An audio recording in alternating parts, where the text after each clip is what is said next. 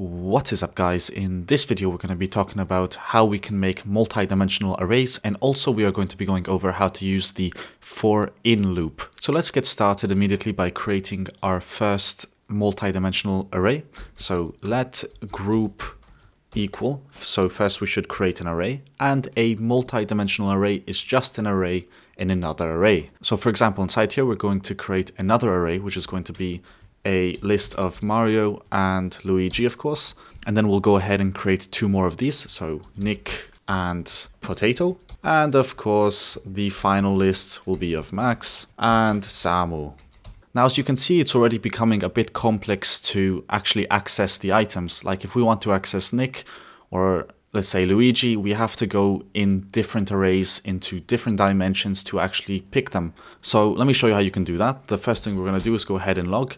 So essentially, if you want to, let's pretend, get Luigi from the array, all you would have to do is go ahead and type in group and then pick first the position of the first array, which is 0, and then the position of the second item, which is going to be 1. Because this is the first item at the index of 0, and this is the second item, which is at the index of 1. So if you go ahead and click on save, you should get Luigi. Okay, let's actually change this to groups. So let's pretend we want to access each one of these groups individually and each one of these names individually and print them all out to the console. A very simple way to do this is to use the for in loop. So to do this, we're going to go ahead and type in for let group in groups. So this is going to create an iterable loop, which is going to use each one of these indexes inside the groups, and then make sure we don't get out of the index, so we won't have any errors either. So now we can go ahead and type in log, and the first thing we want to do is pretty much log each one of these groups. So we can just type in groups at the position of group plus a space plus the group itself.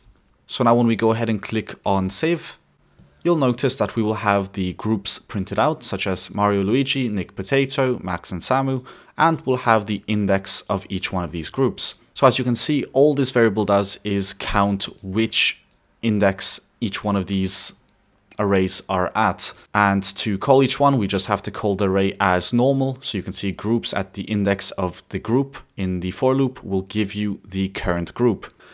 And now we have to go ahead and create another for loop. And this for loop is going to get us each name inside each group.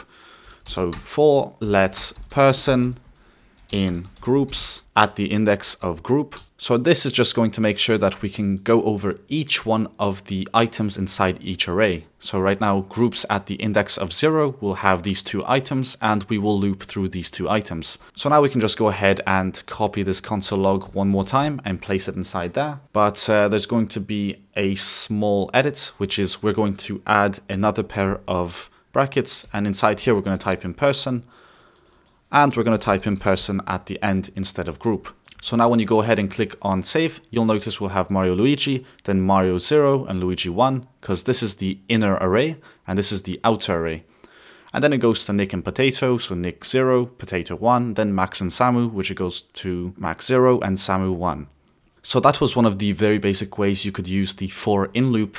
Now, I want to show you another way to use it, and this is for the key value pairs, because this will be very useful when you have lots of data to log or you have JSON data. You'll see that you will use the for in loop a lot. So let's go ahead and create another for in loop, but first we need to go ahead and create some employees. So we're going to type in employees, and that's going to equal some key value pairs. And the first one is going to be myself, which is a programmer. Then we're going to add Nick, who is a milkman, and Jens, who is a cryptocurrency trader, which we can just type in Bitcoin investor for now. Now let's try to get all of the names and all of the professions. And to do this, we will again use the for in loop. So for let employee in employees.